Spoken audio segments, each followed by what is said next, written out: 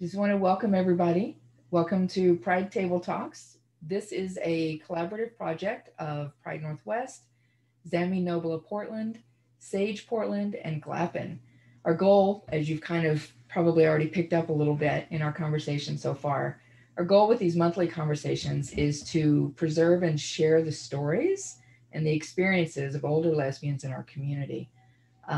This month, we're excited to welcome Naomi Littlebear Morena, who is let's see what I have on my list, songwriter, musician, author, lead guitarist. I love that. And community organizer, which is sort of woven into all of that. Welcome, Naomi. I'm really excited to have this conversation and honored to be able to get to know you better. Thank you so much, Deb. I feel honored to be able to be here to share my story. Right on. Well, let's kind of start from the beginning, so to speak. Okay. Let's. Where did you grow up, and kind of what did your path to Oregon look like? My past path to Oregon. Like, how did you get path to Oregon? Right. Well, I grew up in a barrio in San Fernando, California, in the 1950s, and it was a extremely dysfunctional family situation. The dysfunction created actually by racism. So there was a lot of, I saw a lot of family members addicted to drugs die from overdoses or remain incarcerated for the rest of their lives. And so it was a place where I, as a young girl, I felt invisible. Because of different circumstances within my family that found me there, and I ended up moving. My mother, who had previously left me to live with my grandparents, decided to take me back to live with her and my stepfather and my half sister and one of my sisters. And it was in Orange County, California, which was a huge cultural shock for me. I won't say it was a cultural difference. It was just a cultural shock. I'd never been around that many white kids, for one, going to school. The teachers in our school in San Fernando were primarily white, and some of them were extremely racist. We weren't allowed to speak Spanish in school. We'd get punished for that. And by punished, I mean hit. Mm-hmm. So there was that. And so to go from that to an environment that I felt like I stood out like a sore thumb. And as a process of all that fear of being in an environment that was totally alien to me, I worked to lose my accent. And I just dove into music. I dove into guitar. I'd always loved guitar ever since I was a little girl. There was musicians in my family, people who would play electric guitar and be dancing in our yard at night on Friday nights. And it was just, those memories really stayed with me, hearing that. And that's what I wanted to do. I wanted to play guitar. So I just put all my energy, all my grief, because during that period of time, my grandparents who raised me, they both died within 6 months. And that's their lives, and what they suffered through really stuck with me and have stayed with me throughout my entire life, because they really suffered a lot. Kids will often say that poverty, they don't notice poverty, really. I mean, I remember being hungry, but you don't notice it. It's just a matter of fact. But I knew that they noticed it, and I knew that it hurt them. And so it's just that kind of pain of knowing that their lives ended in poverty. And so then I happened to watch television, and I saw Buffy St. Marie singing "My Country, 'Tis of Thy People You're Dying." And it just blew my mind in so many ways, because I saw someone that looked like me as a child, you know, long hair, you know, I had long braids when I was a girl, and right. And she sang and played guitar, and her heart, and I could feel her heart and what she was saying, and it just, and it was crushing, but it was very inspiring all at the same time. And it's not that I decided to pattern my life after her so much as that it stuck with me. Her songs and her music really, really stuck with me. And they still, you know, I still follow her music. But yeah, I started babysitting so I could earn my first guitar. And I taught myself how to play electric guitar, but it would be a whole year before I got an amplifier, because my mom wanted to make sure I was serious. And so it was just a long path. And then I happened to, you know, once I graduated from high school, I was the first one to graduate from my high school in my family. So it was momentous, but given the traumas that were all around me, you know, no one really was there for my graduation. So, you know, it just all these missed opportunities, you know, Yeah. for interactions, you know, in my life. But I just stuck with music, and I met a couple of, I moved to Oregon with a bunch of hippies that were coming to live in Bridal Veil. And after we were there for one whole, you know, we arrived sort of late spring, and then by winter I had gone to visit my family. And when I came back, everyone was gone. They'd all go back to California because it was starting to snow. And nobody had heat for the firewood.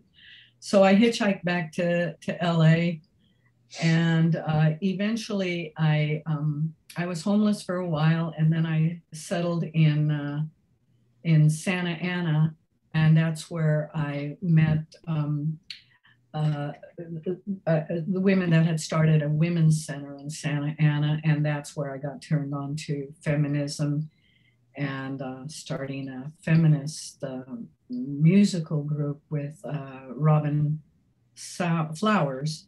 Her name was different at that time.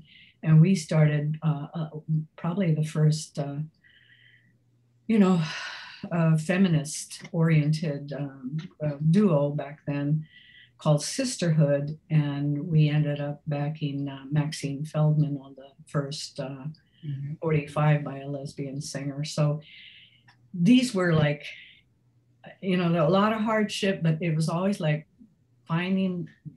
being there to ride some kind of wave that was kind of new.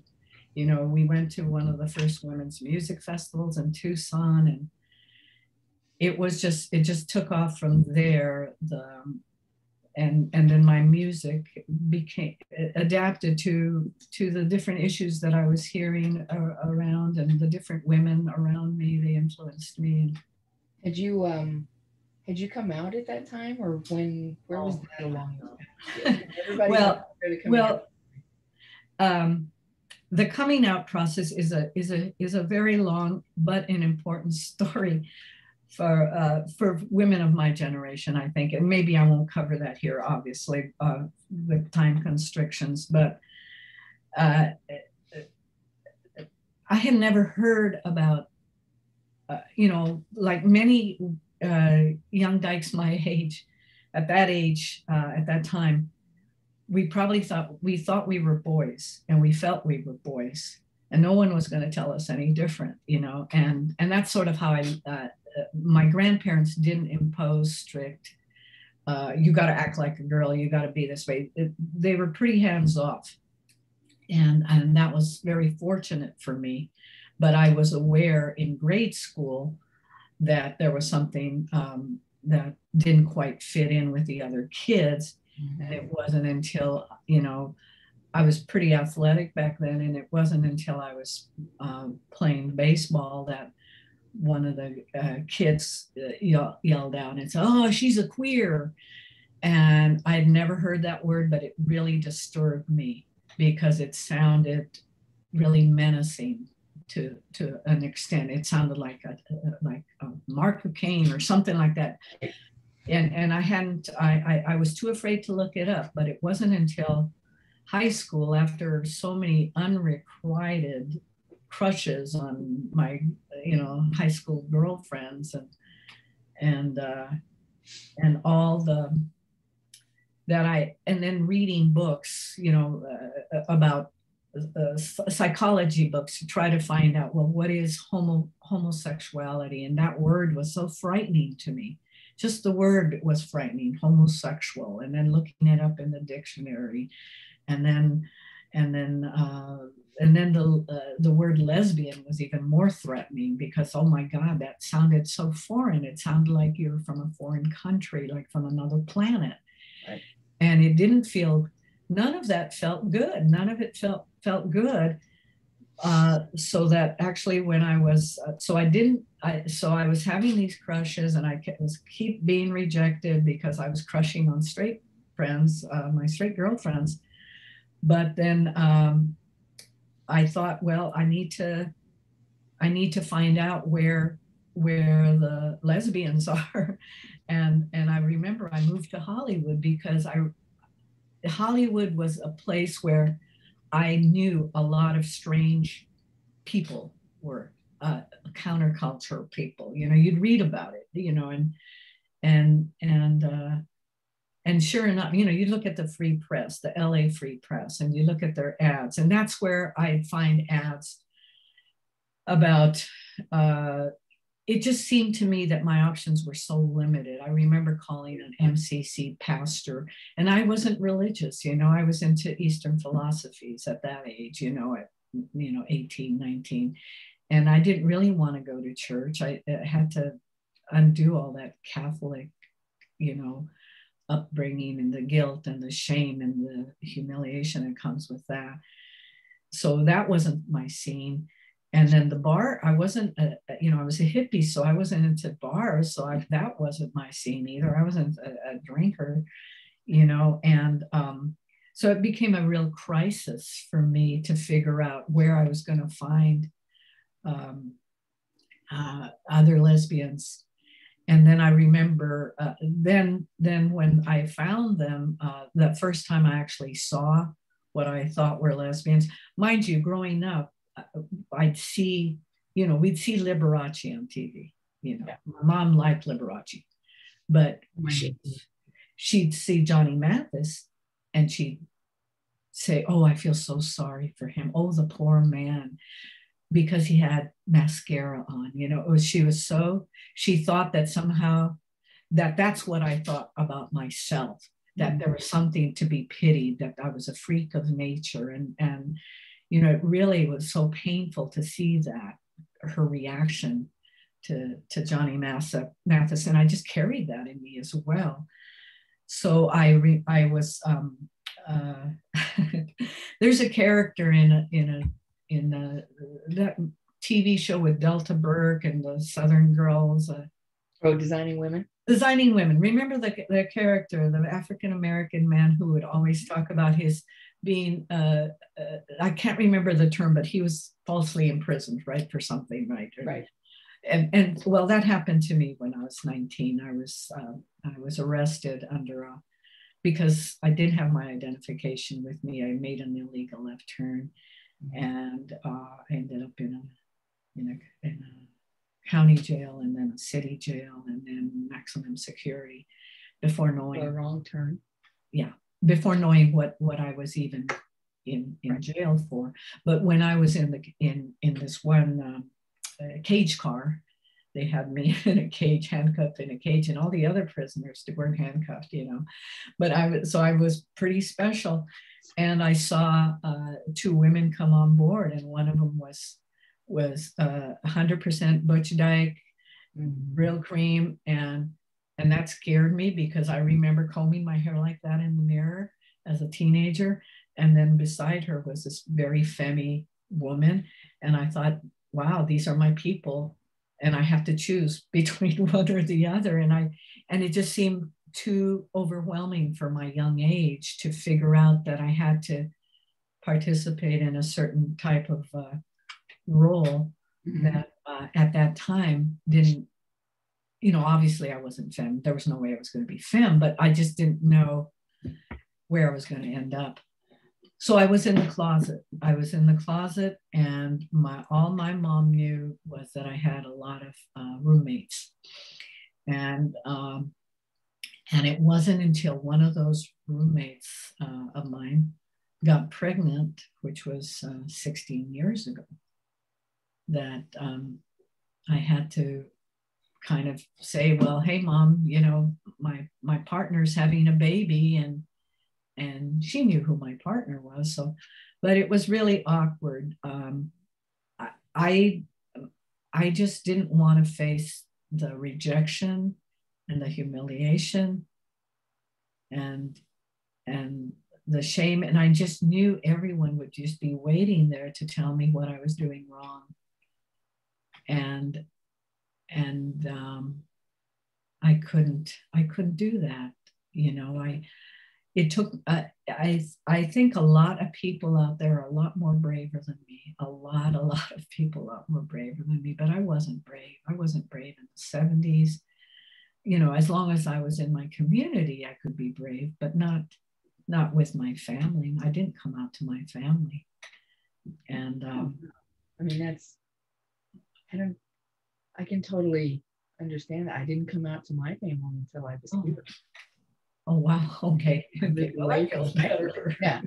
So it's I don't know if the people who know you would agree that you weren't brave, but well, I know everybody had their struggles, and I've heard a lot of stories from different women talk about the reactions that they've had from their parents, and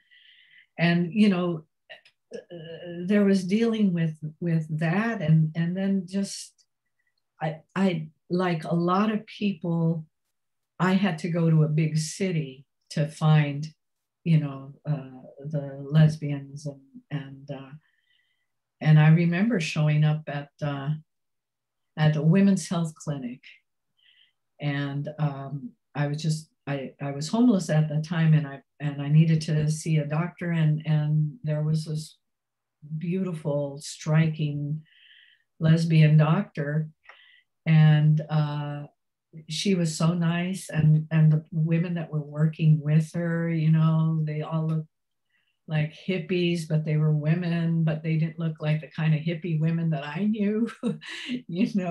They were really very assertive and doing really cool stuff, and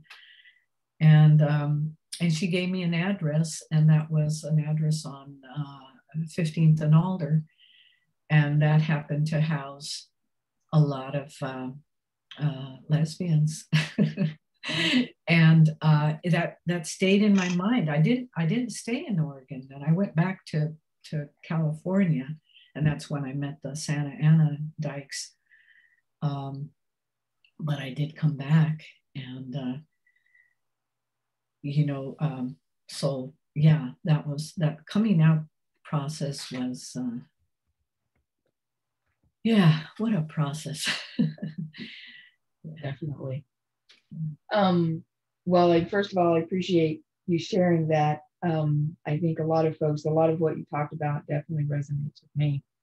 It's I used to wonder if I had actually done it wrong, because I had friends who had much worse experiences and this and that. And really, my experience was just not being able to express myself more than anything else, that hiding piece. Right. Well, yeah, people got kicked out of their homes and beaten, and I just quietly snuck out, and Right. Well, no, and nobody was going to notice anyway, because that wasn't my life experience, was to have somebody, really guiding me through life. Mm-hmm. So it was like, okay, I got to do this on my own, but it's been a learning experience,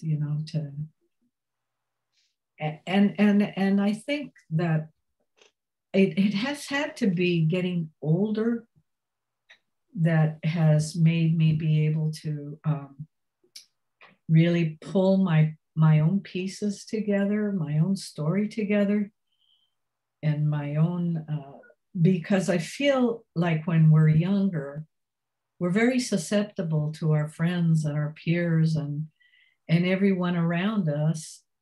And we get into a space of discovery, in a sense, because it's our first independence away from whether you've been to college and you've been, assiduously studying, or whether you've had parents that have just been pushing you all the way out and, and that you still have communication with. It's just, I lost my train of thought, but yeah, it's, coming back to, in my case, I can never feel I can speak for other people. I just want to speak about my experience, and because when as a musician, I know that I got a lot of input from folks, well-meaning at times, suggesting what kind of songs I should write, what kind of music I should play, why am I playing with this group of people and why am I not playing with this other group of people, as if that's something that you can really control, because you have to be very assertive to make that stuff happen. And I wasn't a very assertive person, but I just happened to meet certain people who kind of modeled that kind of ways of doing outreach and speaking to people. And Kristen was a really excellent person who would be the front person of Izquierda to be able to communicate with the powers that be, right?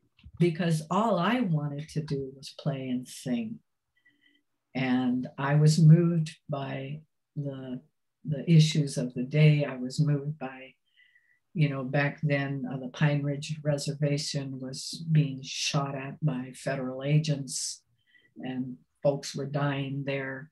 And there was a boycott for the United Farm Workers. Mm-hmm. And so I got involved in all those things because they meant a lot to me. But at the same time, you do lose yourself in this process of trying to represent maybe a perspective or that other people aren't familiar with. And this is the lesson that I've learned at this age, is that I might have been able to convey certain messages through my music, but one thing you can't convey is the actual experience. Yeah. And the actual experience of racism, systemic racism, and abuse and neglect and poverty. Those things you can't really say, oh yeah, this is, you totally get it, People don't get it. People don't get it. I know we mentioned this, is that I don't think that there's a lot of there isn't a visceral understanding of what segregation did to people. Mm-hmm. Segregation did to people of color. Right. So we are really just the walking wounded, but we're trying our very best to get back to our communities because we remember how our communities suffered. And that's why the election of somebody like, what's his name, was absolutely devastating to so many of us, and it was devastating to me, especially when what he did with the children, because I know that those children are going to suffer long-term psychological effects, right. Long-term, and that was caused by one man and his gang of white supremacists, and this is happening. Has happened in our country, in this country, just when we thought we had gotten civil rights. But, I guess we should have known better, because right after the civil rights movement, so many of those great leaders like Dr. King were assassinated. Mm-hmm. So the messengers keep getting assassinated. We become the canaries in the coal mine. And I think we're really at a very, very, very scary place because they've gotten so bold. You know, the white supremacist movement has gotten emboldened by lies, and the lies that are still being regurgitated at this time are anti-immigrant. Mm-hmm. You know, and that's, if anything, that's just going to be a battle that's going to continue, I think. Well, yeah, I think probably the greatest, I don't know if it's the right word, but the thing that we do is, and it's very similar in you know, LGBTQ plus rights, it's with all of this is thinking that we've finished. Right. You know, and that we've gotten there, and that it's, you know, and that everything's cool, and that's not how it's ever worked in human history. And it's never going to end when LGBTQ plus get their rights. It's not going to end there. You know, we can get all the rights in the world, but if people are being oppressed, and especially, you know, people of color, you know, it's just, we're the easy targets, you know. And I mean, look at what's happening to Asian people. You know, people disregard our humanity. You know, they see that we're not part of the white blend, and our humanity is just thrown out the window. Mm-hmm. And then if you don't have an idea of a good perspective of history and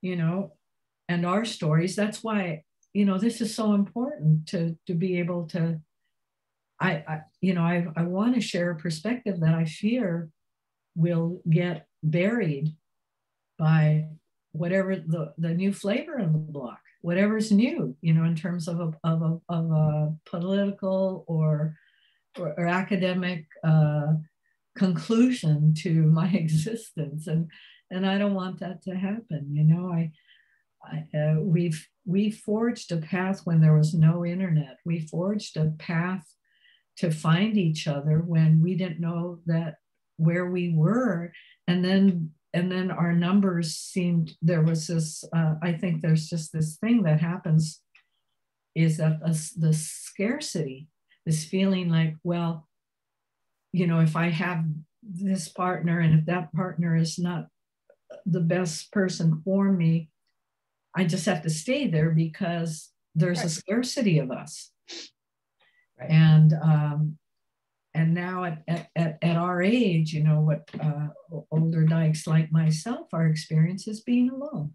Mm-hmm. And you know, most of my family has passed. I have about 4 family members that I kind of keep in touch with. Not all of them super comfortable with my being gay, but I know, I feel the love. I know that the love is there, but it's so distant, and they're all in California. Mm-hmm. Mm-hmm. And so this has been my home, and all my energy has been devoted to trying to bring people together, you know, and I just feel like that we're not together, you know, and that was, we're not as together as I'd like. And that was, I think when you're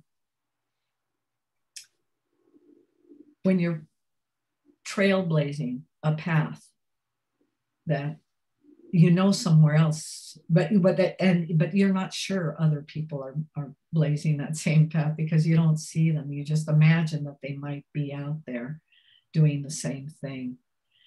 And you end up living in a fantasy world sometimes because you're imagining what that world could look like, what that perfect world where you have that partner and you know, I had desires of being married in my 20s when oh no, you can't get married, that's the patriarchy, that's monogamy, we can't do that. And now everybody has wives and husbands, and it's just like, whoa, your head spins, you know. So it just keeps changing and changing, but the realities of individuals don't change if they've experienced a certain existence. That doesn't change. Right. Well, I think I'd like to talk about, because you mentioned this in our previous conversation, and all of what you're talking about is really what I've seen come through in the work that you've done, expressing all of this in your songwriting, in your other writing. And so I want to kind of go through some of those experiences, so that, you know, to put them out there, because it's a lot, first of all. Thank you. So let's start. You founded what we believe is the first lesbian choir in Oregon. Right. The Ursa Minor Choir. And that grew out of an event that I had mentioned to you, the bicentennial of America. And I was really bad at history, so it was just like, was it 1775 or 1776? I don't know. I don't care. It was awful. But anyway, I wrote a song called Why Did You Come to America? And I taught it to members of Family Circus, who we were touring with at that time. Hi, Deb. She's probably not there. But anyway, when I started doing music with Kristen, I wrote the song, and I wrote an accompanying song called Poverty. And we recorded it, but it was mysteriously lost. So it was never shown on television. But out of that came the choir, and, you know, and some of those women I still know, you know, Sparky and, gosh, now I'm losing, Mary Rose, I think she was in the choir at some point. But it was then when Izquierda got together, we would go across the country, and I would teach, we would ask the producers to get together a pickup choir, and women would come to our rehearsals, and I teach them how to sing Like a Mountain and Sisters Take Care of Sisters, and they would join us. And in some of those cities that we played at, then they started lesbian choirs.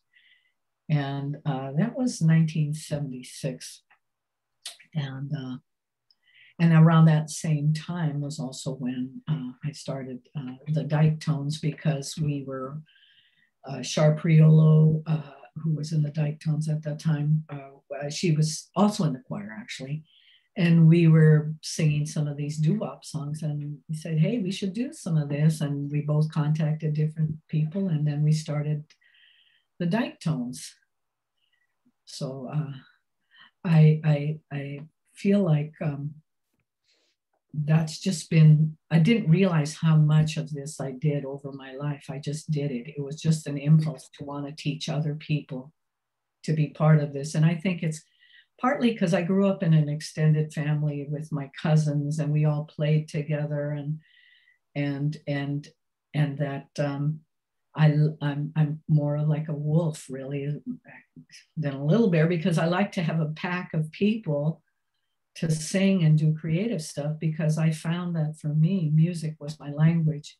Music was the way I could talk about things that hurt me or felt difficult. And in the 70s, just like now, there was a lot of conflict within the women's community, and I wanted to bring some kind of peace, because I don't like conflict, and I know that's simplistic, but at the same time, in the end, we change, you know. So all these things that we may have been fighting tooth and nail for back then, you know, you kind of let it go once you start to get older, and then you find your own backbone, your own strength, your own peace, or your own bile, and research that and figure out, well, where was that coming from? You know, what's going on in there? All this stuff, you know, we're always having to learn about what we eat, how we're nurtured, how we're not nurtured. Right. I want to talk a little bit about, somebody's knocking at my door, I apologize. That's okay. And you got a Q&A over there. Yeah, it's Tate has asked a question. What principles and values were important to young lesbians when you were first finding your community? And what have young lesbians of today, well, this could go on a long time. What have young lesbians of today forgotten? Well, the young lesbians of my time, it was a very different bunch of folks, I think, because, like I say, there was no internet, there was no LGBT anything, there was nothing. Mm-hmm. It was a wasteland, so we had to really just find each other. So when we found each other, the group that I found in Santa Ana, it was all about feminism. So we got caught up into, not caught up, I don't mean that in a negative way, but that was an issue for us, was women's rights. Yay, women's rights. But, and so we brought a lot of support to feminism. And the same thing happened in Portland. We brought a lot of support. Women I know created clinics and battered women's shelter. We did a lot of ourselves. That's what I felt our young women's community did, is give a lot. They became teachers, they became counselors, nurses, doctors, psychiatrists. And with that, they were able to give healing to our community, or give to our community. Right. So I would say that the hallmark value of the community of lesbians when I was growing up was one of being extremely codependent. And that's the worst part of it. The best part of it is that all these wonderful things got created. But the other thing is that we neglected ourselves. I really believe that we neglected ourselves and neglected our worth. And that goes back to that shame and the humiliation and internalized homophobia, and all those psychology books that told us we were demented or not normal.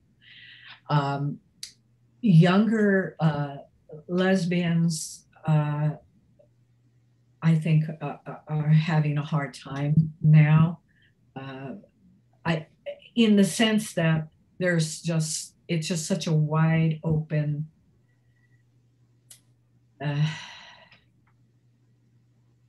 I think that in some cases, some young lesbians might be getting harassed for not being gender fluid, for not being bisexual in a sense, or not being pansexual.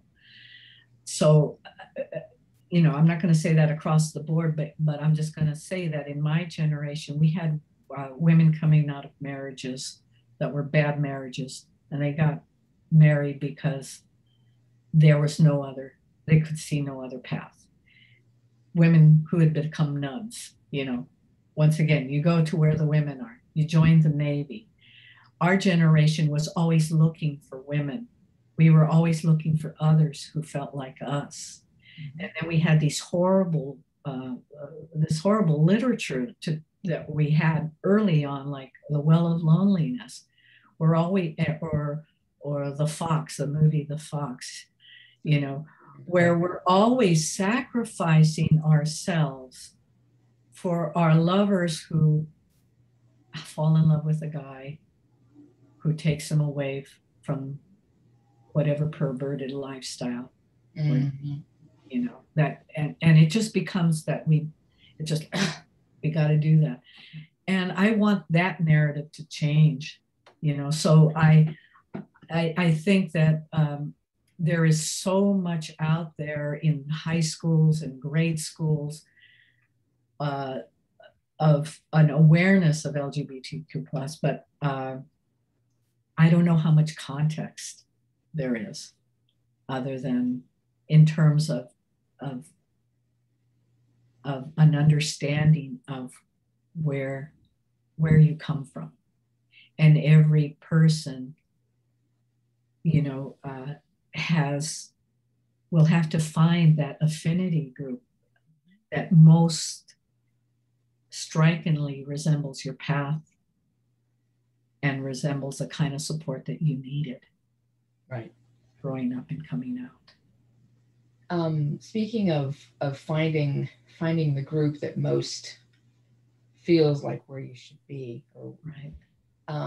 And you and I talked definitely a little bit about this. We've had a couple of questions come up that sort of speak to this. Was it easier being accepted as, and we're talking specifically of Portland at this point, was right. it easier being accepted as lesbian here than being Latina? Oh, definitely. Okay. I think it was a lot easier, and I think people did just keep the lesbian goggles on, but it was very hard to trying to put on my life experience, which is the experience of a lot of Latinas, especially of my generation. And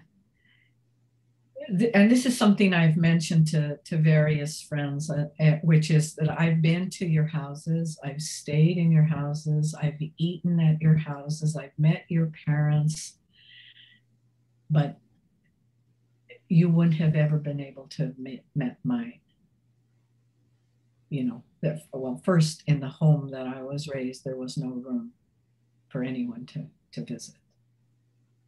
And I think it's just an area of friendship that I think people just kind of stop because they know that this may be beyond comprehension. This reality, this other reality might be beyond comprehension.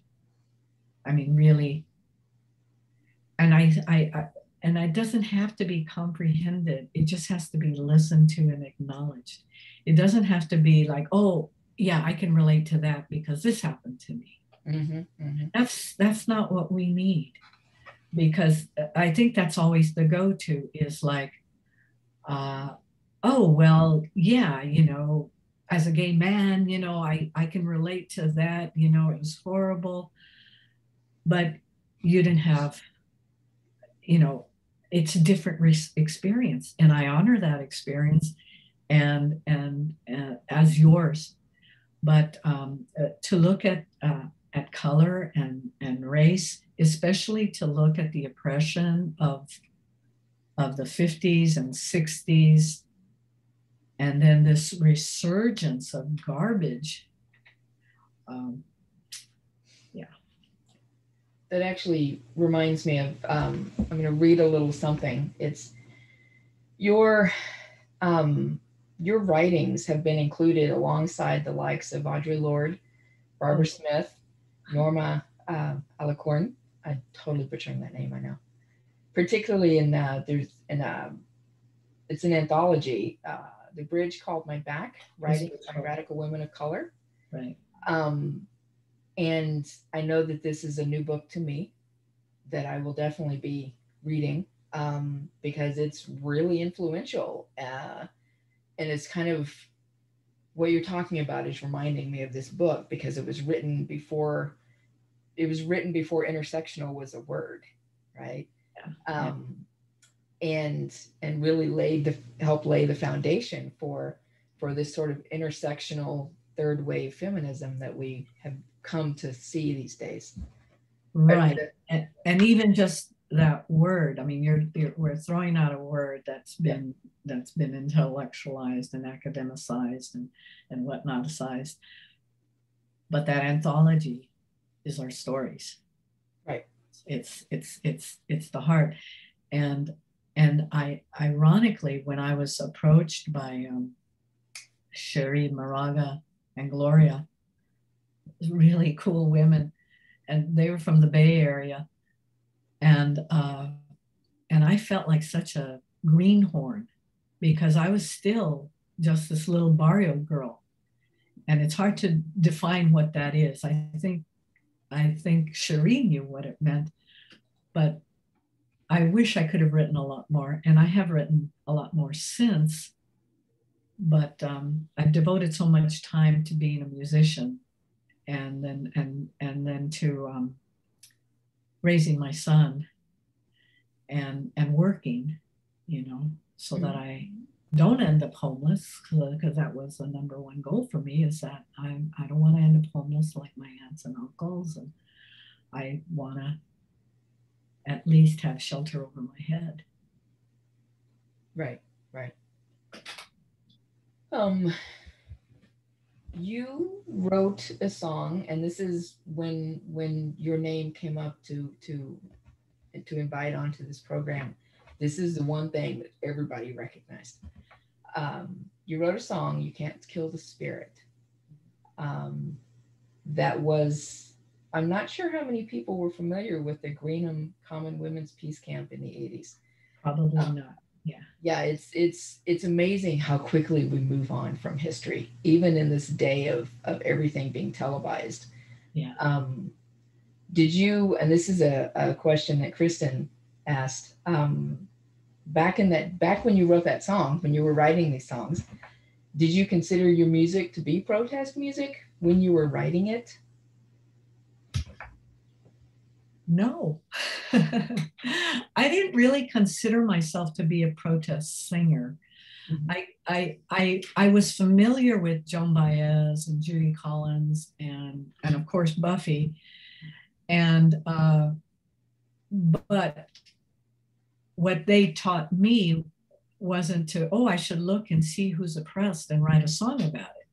What they taught me is that within my life experience, I can be a musician, because they were brown and indigenous, So I saw them and I thought, I can do that. I can actually go out there. And besides, I had something running through me that made me do it regardless. I was uncontrollable. I sang Tom Dooley in second grade. I just volunteered. I'll sing, and it's just that I've just had that spirit to want to sing all the time, And I think it's because that's a language I feel comfortable with. My first language, of course, was Spanish.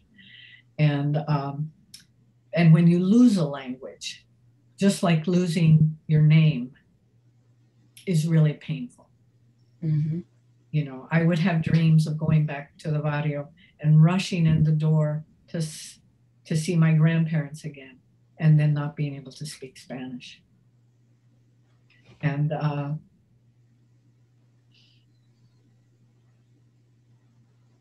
so I want to preserve.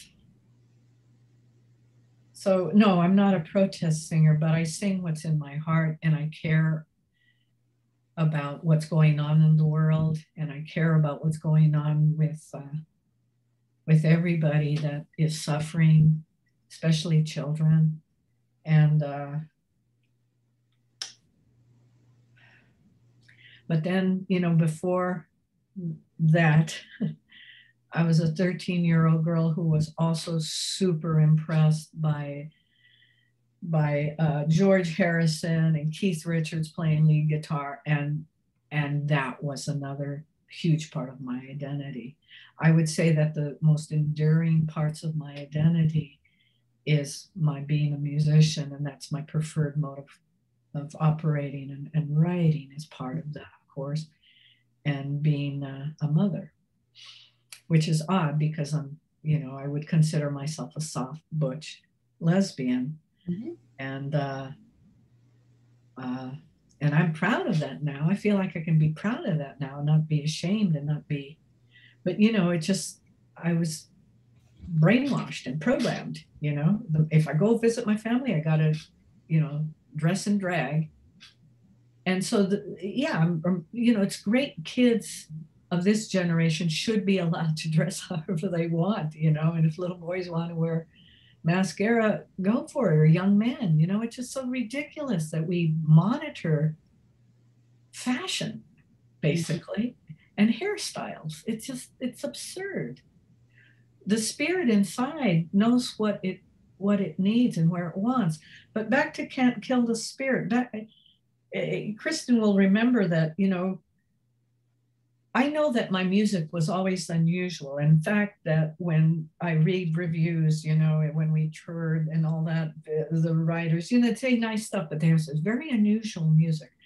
And yeah, I didn't learn. It just comes through me. And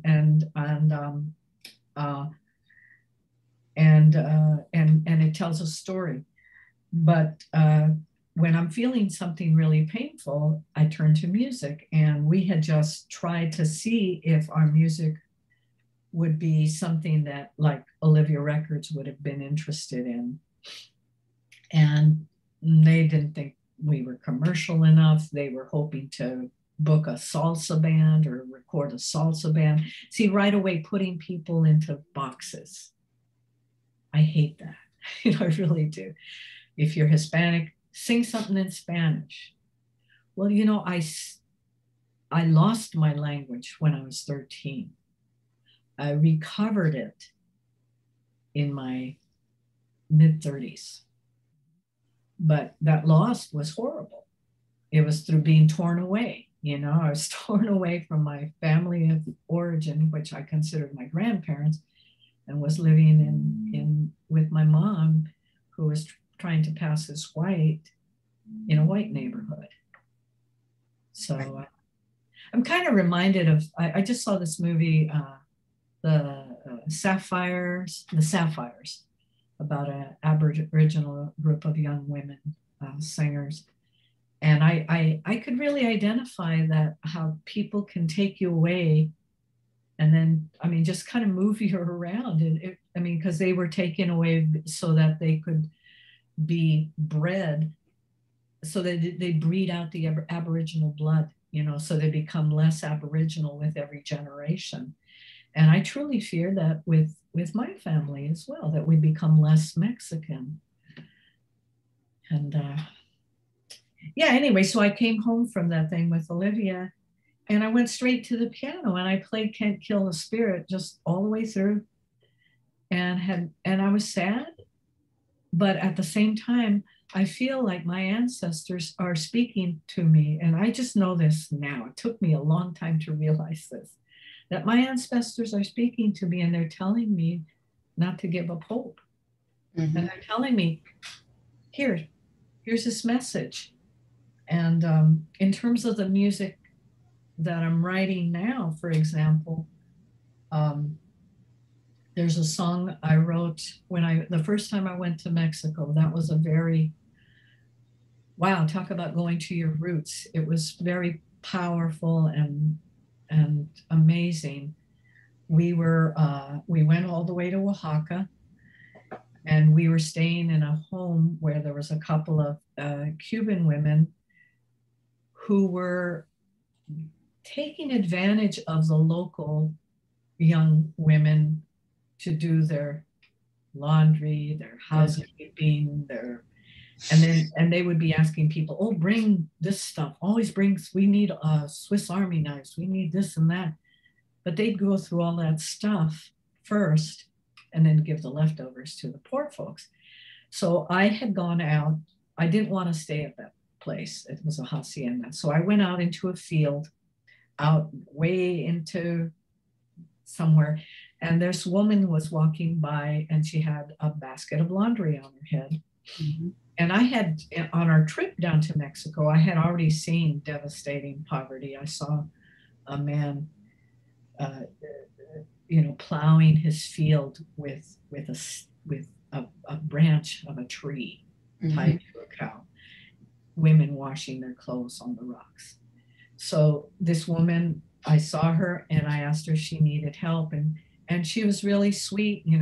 She took me to her hut. It was a hut with a dirt floor and a little fireplace in the corner and a baby in the corner. And then her husband came, and we had beans and to eat, and tortillas, and she told me the story of these women and how they what they were doing. They weren't paying the young women who were working there. And but just before that, I ran into that woman. I had this vision in my head, and I wrote a song about it, and it was called Million-Eyed Woman. And it was about the violence that was being directed about towards women and to the earth, to our Mother Earth. And that to me was a pretty significant message that came to me. And then so now, since then, that was more of a peaceful pleading, if you wreck her, she's not going to come back. If you kill and poison the earth, she's not going to return. But now I'm working on a project where I'm releasing a recording of a song that is kind of the bookend to that, and it's called Song to a Dying Star. But Song to a Dying Star is very heavy rock, bringing me back to those roots. And I know that some people might say, oh my God, that doesn't sound like Izquierda. Oh, she's playing rock and roll. It's like, I don't want to put myself in the same place as Dylan, but that response that Dylan had when he played electric guitar at Newport, oh my God, you're not a purist anymore. But, I've never been a purist in terms of music. I love music, and I've played in all sorts of bands, all kinds of music. And so I hope that people can get the vibe of Song to a Dying Star as being one of a powerful statement of that we're having these corporations dump crap into the waters and poison and pollute, and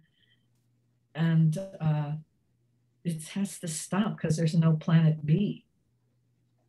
Right. Anyway, I don't know.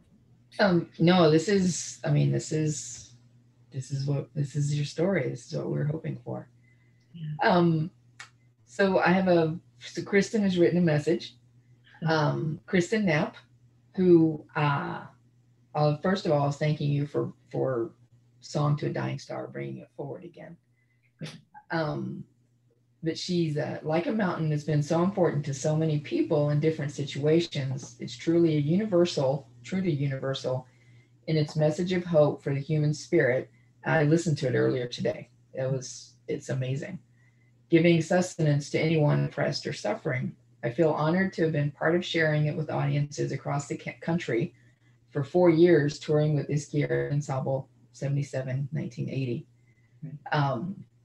It's so interesting how, this is just me geeking out a little bit of like all of the, Oregon's not a big place, but it's not that small, but there's so many, like this person knows that person, and there's so much connected history that I've learned over the years as I meet more and more people.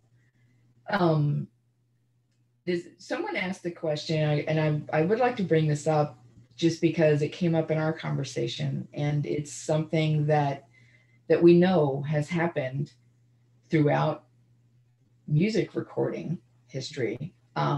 Which of your original songs have been recorded or covered by other artists? And I know that there's a thing in there where there's a lot of folks singing your song that didn't even know it was your song. Right. Right. Which also means that I never earned a penny. Right. Exactly. Yeah.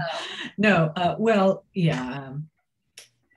Yes, it's been recorded by a lot of people, and a couple of famous people, and one that I was able to remodel my bathroom as a result of a settlement. But mostly the story, I've been getting a story about for permission to use a song either in a recording or in a book, or some other kinds of project. There was a quilt project at one point, calendar project. And I always have told people, well, just send me a copy so I can keep it in my own personal archives. And I just get them all the time. I got 2 just last week. And one of them was a young man whose mother, let me say a little bit about Rena, because it's really important. Fortunately, one of the calls I did get just about a month ago was from somebody in Paris. They're doing a documentary on Greenham Common, and they wanted permission to use the song. I'm so glad they got a hold of me, because yes, my song has been used without my permission many times, many times, and in recordings. I don't care. I mean, I'm honored and moved when people use it for grief or to give them hope, because there's a lot of instances like that that really move me to tears when I hear the stories. But so this French company is going to be doing that. Bibi Kidron, a documentarian, made a documentary of Greenham called Carry Greenham Home. I was gifted that copy when I went to Greenham and participated in wow, that was I feel so lucky that I got to go to Greenham Common. And even though I was only there a day and a night, I was afraid. I didn't want to get arrested because I was there from another country, so I didn't want to get thrown out of the country.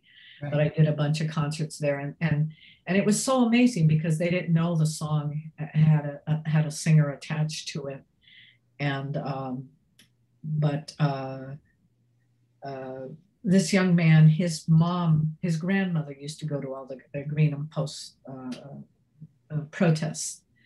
Thousands and thousands of women. It was an international encampment of women and girls in Greenham Common, England, where at one point they surrounded the entire missile base, 30,000 women holding hands, chanting my song among other songs of courage and strength. And so his grandmother had been there, and they sang Can't Kill the Spirit at her funeral. So he sent me the article, but he's a younger fellow, and he's a musician, and he's going to be doing a composition of the song. So I think in Europe, there's probably more folks that I don't know about that might have used the song.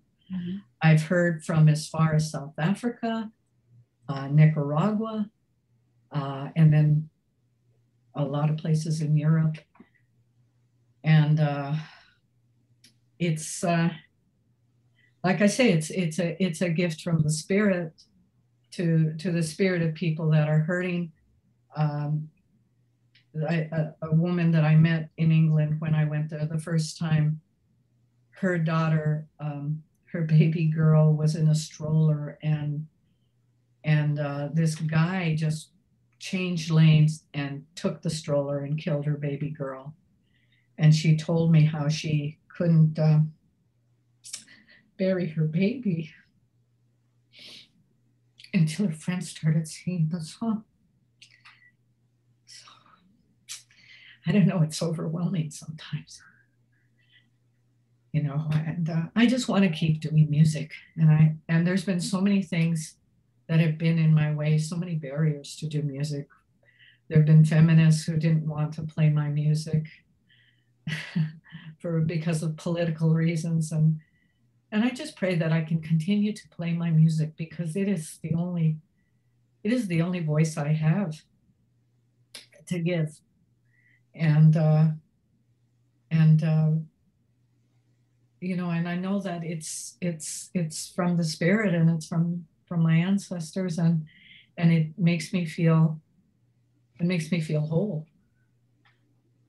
When you are still writing, you are still performing.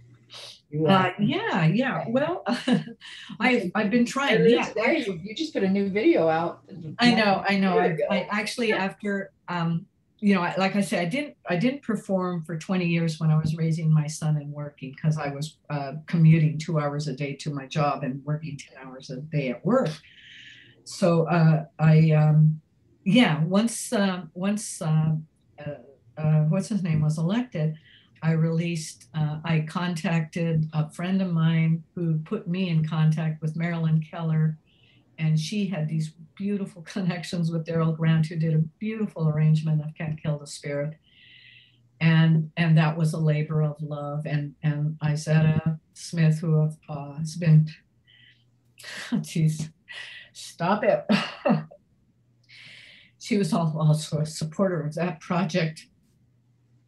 So I put that video out, and then after the Kavanaugh hearings, I was so angry about what happened to Dr. Christine Blasey. And so I had a song from the rock opera that I'd written called Survivors. And I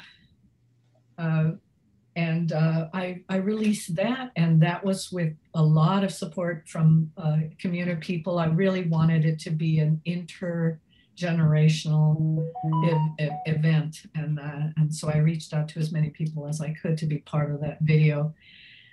So I did that, and then I also released just kind of my first pop love song that I've ever written willingly, and it's called Sick Love, and that's my son has helped me put a YouTube station, so it's on there, and now we're working on doing Dying Star, and I got to mention my trusty cohort musician that has been with me throughout the pandemic, Casey Lee. You know, we've both just been there trying to hold each other up. We're both musicians. We're diehard musicians. We played together in the Dyke Tones. Casey played with me on the last cassette recording that I made of Something Comes Along. And we have rehearsed twice a week since the pandemic. And we were rehearsing before that. And now we're going to be releasing, you know, we have to lay down some more tracks. We have to lay down the vocal tracks. But Casey and I have been like the two stalwarts in the band. We've seen other members come and go. We do have a young person who's going to join us, Henry Hobbs, incredible young talented person who's going to join us. I would welcome, it was great talking to Max, because she said she was a musician. We're always looking for other musicians to work with. Casey plays bass and drums. My son is playing drums with us now. He's a really good drummer. But I would love for us to have a band that we can go and play little gigs, and we're doing cover songs. We're not doing Izquierda songs. We're not doing a lot of protest songs, but we are doing some of my electric stuff. Nice. What's your name of your YouTube channel?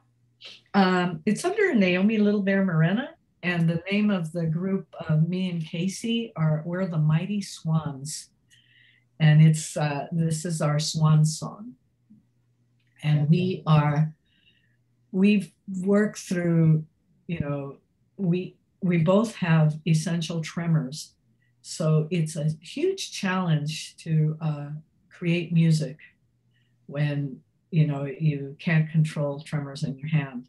Mm-hmm. But the actual process of continuing to play has really, I mean, it's still a struggle, but we're just getting better and better. We're really good, I think. You know, we've gotten really good, but it's a struggle. I mean, and I hope that this is something, I think generally the message for the younger lesbians and younger queer folk out there is that when you look at some of these pioneers, you know, I hope you realize that our path made it easier for y'all to come out. Mm-hmm. And you're still going to have struggles with families and friends. That's always a given. Or anytime we leave our safe neighborhoods, and that's always a given. But I think there's a lot of people that work very hard to make this happen, to have something like that. We're everywhere, you know. It's just like that title, This Bridge Called My Back.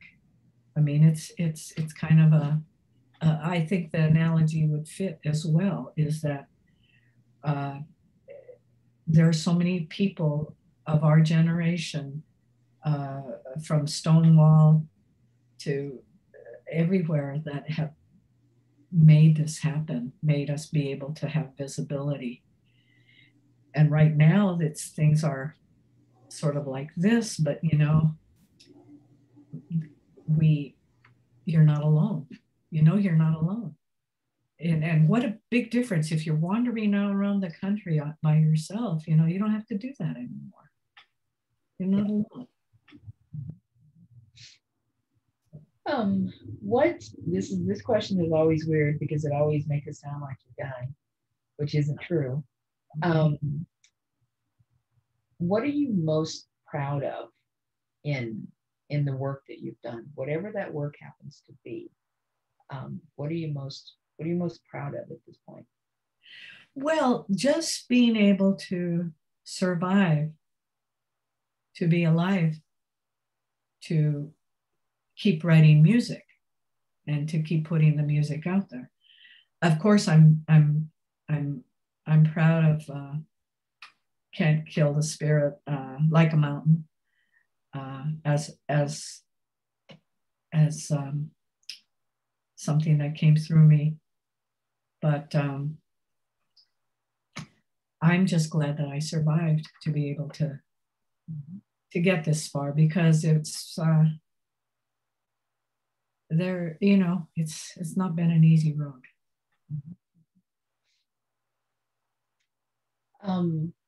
Does anybody have any questions that we haven't? There's so much that could still be said. We could talk all day, and I'd be totally fine with that. Does anyone in our audience have any questions that have come up for you that we haven't touched on at this point?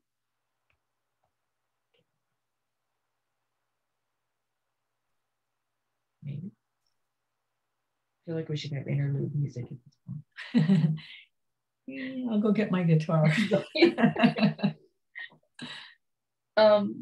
Well, first of all, I really. Oh, it's 4:20. Max, we have a message from Max. Oh, we have a couple of folks. See how it starts coming. Thank you for paving the way and making beautiful music along the way. And actually, here's a question. Do you read music? No. I think I have some kind of dyslexia around music and math. Mm-hmm.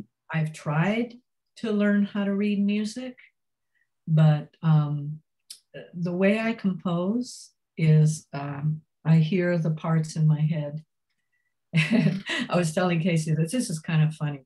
I was hearing a song in my head the other night. It was really, really late, and I was hearing the parts. And, oh man, this is so cool. I haven't written a song in ages, and this sounds really, really good. But the lyrics that were coming to was "Still Waters Run Deep," and I thought that sounds so familiar. and then I Googled, because this is the first time it's happened, but it's Aretha Franklin. So I was channeling Aretha Franklin singing "Still Waters Run Deep." It was with "Bridge Over Troubled Waters" kind of across.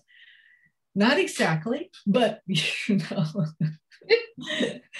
I don't know if a person really needs to learn how to read music. I mean, it's important if you want to be a session player and if you don't want to frustrate people, because some people are very drawn to the paper. And but I'm too old to be taught that trick. And that's why actually when we did these tours, Izetta was the one that really taught the songs and the harmonies, because I'm a little hyperactive and I couldn't really sit still enough to be able to do that. And she's, she would teach the songs. And no, I never learned. I taught myself guitar and piano, chords rather, harmonica. And I think that what I would really have wanted in my life, my only regret, if there is, it's really ridiculous to have regrets about one's life, but the only thing that I miss doing is that, like Song for a Dying Star, I would love for that to be a rock opera. I would be able to write more songs. I already have one song, Acid Rain, Million Eyed Woman, that fit with that genre. I grew up, I didn't grow up watching musicals. I thought they were really corny when I finally did see a musical. And I thought, whoa, well, I saw Sound of Music, but I was on LSD, and it was just like, wow, this is so strange.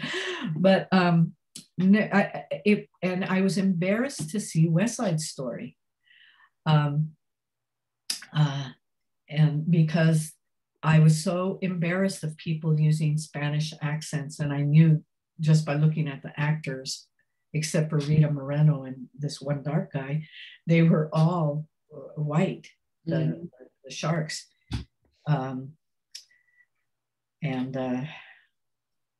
Right, but I like the concept of musicals because you have various characters that tell a story, and you have protagonists and you have antagonists, and you have heartache and love, and I don't know. I don't know if I'll ever get a chance to do that. But if anybody ever out there who wants to record an animated feature for Song to a Dying Star, I can't pay you. It would be a mission. It would be a gift to the song. But I have some really cool ideas for animation for the song. I know. Just putting it out there. Margaret. Go ahead. I don't think I can. She's asked to sing, did she? Yeah, well, you know. I could sing a verse for her. If that works for you, You're not alone. There are others who feel for the pain of those oppressed and poor, and those who've been shamed. Lift your eyes and your voice and sing loudly for everyone. If everyone won't sing with you, lift your eyes and your voice and sing loudly for everyone, and everyone will sing with you. That's for you, Margaret Ann. Thank you. Okay, so thanks, Naomi. I think that's like the perfect ending for the conversation, I think. So do we leave together? Do we punch the button together? You can punch the button whenever you like. Okay, well, thank you for those who participated. I hope you check out the music on YouTube, and it's on Bandcamp too. You can buy it for $1, Sick Love, and it all goes towards a worthy cause. Dinner. Thank you too, Margaret. All right, I'm gonna go now. All right. Thank you. You take care. You too.